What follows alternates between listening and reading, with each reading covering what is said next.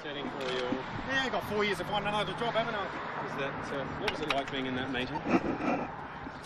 News you don't really want to hear, to be honest. Really is. What do you feel about Mike Devereaux there? Like yesterday he said no decision. What do you think of the bloke? No. You're just in shock, mate. I don't know what to say. It's terrible news, but another bit of manufacturing is going out the back door. What are Australians going to be doing in the future? And everything's fine. What do you do from I work in Tyne Rim.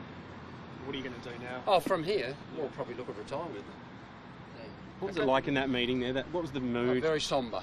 Yeah? What do you want to say to the federal government in this case? Well, I think it's all been said. You know, they're not new at this. Hey guys, we're on the road. What do you want to say to... Do you direct your anger? Are you frustrated with Well, the government? I'm disappointed that in this country, we're a resource-rich country, and we're in this situation now. And manufacturing is just going out the door. So, yeah, I'm upset about it.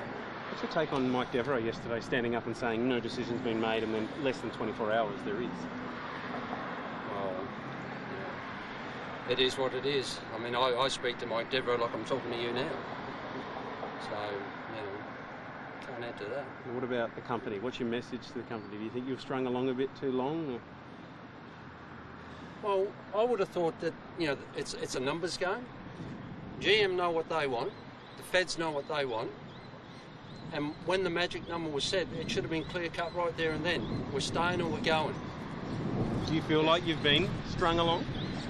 No, not really, because it is difficult, but it's disappointing that we knew this was going to come, but we didn't think it would come that quick. And now that it has come, you know, there are a lot of people hurting over it. And you think of the young people there with mortgages and young families, in 4 years' time, they're going to make a big change. So, yeah. Have you got work for the next 4 years? Have you been told? Well, we presume we're going to be working until we run out of the current cars.